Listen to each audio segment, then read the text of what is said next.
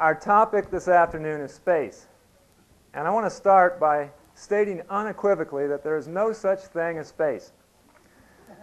Whether viewed as the infinite void of the Greek atomists, or the receptacle of Plato, or the absolute cosmic reference frame of Newton, or the acrobatic contracting and curving frame of Einstein, or the final frontier of James T. Kirk, there is no such entity. So this lecture is like the old Seinfeld show. It's a lecture about nothing. Now, you might think that should leave plenty of time for questions. But surprisingly enough, I have a lot to say about nothing. Space is a particularly insidious kind of nothing. When physicists treat it as a thing existing independent of physical bodies, they detach the concept from its actual reference in reality. And a detached concept can be like a runaway train, destroying everything in its path. The concept of space lies at the interface between philosophy and physics, not falling neatly within either field. It is too narrow to belong to metaphysics, which deals with the nature of existence as a whole. On the other hand, the concept can be fully understood without specialized knowledge of physics, which studies the basic nature of matter. Space is similar to the ideas of metaphysics in that the data relevant to forming the concept are available to any man in any era. They were as available to Aristotle as to Einstein, and we will see that Aristotle understood the concept much better than Einstein. Now, I've already told you there's no such thing as space. Now, let me undercut your motivation further by saying that the concept of space, properly understood, is not even very important. It has some valid uses, but I do not regard it as one of the crucial concepts at the foundations of physics, like force or mass. So why am I giving a lecture on it? Well, its uses may not be important, but its misuses have been. Throughout history, confusion over the concept has wreaked havoc in physics. And that's my subject for this lecture. What I will give you is a history of the concept of space as an example of how rationalism and the failure to grasp the proper principles of metaphysics can give rise to a floating concept that destroys every thought process it touches. The Greeks had assumed the universe was finite. But when the atomists put forth the idea of empty space as a separate reality distinct from matter, they were driven to accept the idea of an infinite universe. For what could limit the extent of empty space? Since empty space was nothing, there didn't seem to be any sense to the claim that it stopped at some point. They didn't want to say that the nothingness only extended so far, and beyond that there was really nothing. Now, Aristotle recognized that we don't start with the concept of space. We start by observing entities, their relative arrangement, and the changes in that arrangement. Those observations give rise to the concept of place or position. The concept of space then merely names a sum of places. For example, if you bought a new house, you might walk into an empty room with your spouse and ask, "What are we going to do with this space?" Now, that would be a perfectly valid use of the concept of space. What you mean is, we have a sum of places. How are we going to arrange the items of furniture? In other words, how are we going to place them with respect to one another and the surrounding walls of the room? What you definitely don't mean is, we have a hunk of empty space here, of nothing. Do we want to keep it here or maybe move it out into the backyard to make room for some furniture?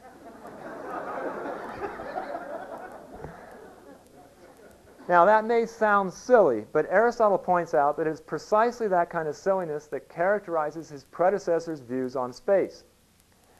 They treated space as if it were a thing with its own separate existence apart from bodies. But in fact, the concept of space derives from the earlier concept of place, which refers to relationships among physical entities.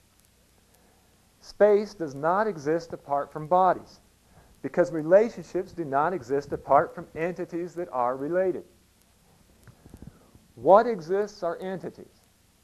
Attributes, actions, relationships, are attributes, actions, relationships of entities. Talk of empty space that exists independent of entities makes no more sense than talk of movement without things that move, or color without things that are colored. There are no regions containing nothing but disembodied relationships. A place is a place of something. Now, in addition to rejecting the void, Aristotle also rejected the possibility of actually existing infinities. Infinity is not a quantity. It implies the existence of something indefinite without identity. To say that there are an infinite number of atoms or an infinite amount of space makes no more sense than to say you have a jar of marbles that contains no particular number of marbles. To be is to be something in particular, so infinity is out. The universe is a finite plenum. Now that is the essence of Aristotle's view, and it's a view I entirely agree with. And let me just make a connection here. Now if I talk about apples, okay, it's very natural, if I ask you to think about apples, it's very natural for you to form an image of an apple in your mind. Now, a lot of you probably have images of apples in your mind right now. Now, there's nothing wrong with that. But when it comes to the universe as a whole, if you do that same thing, if I say universe, and you form that image, what in the world perspective are you forming it from? I mean, you are taking the perspective of being outside the universe and looking at it. And what do you picture in your minds? Maybe a spherical region with a bunch of stars and galaxies, and then what, a region outside that doesn't have those stars and galaxies, with you standing outside there looking. Now, that is not a helpful picture. And when you think of the universe, if that's the picture that comes to mind, you simply, with an act of will, have to purge it from your mind and give yourself the absolute rule of always taking the perspective from within the universe. There is nothing else. Now I want to give you some hints and see if you can guess the next important development in the history of space. Consider the attributes that space is said to possess. It is independent of matter. It is ubiquitous but not perceived. It is infinite, eternal, and immutable. Now, does that remind you of anyone? It doesn't have to be someone you know personally. Just shout it out. God, of course. It didn't take people very long to make the connection. Theologians felt very strongly that they should have a monopoly on the infinite, eternal, and immutable business.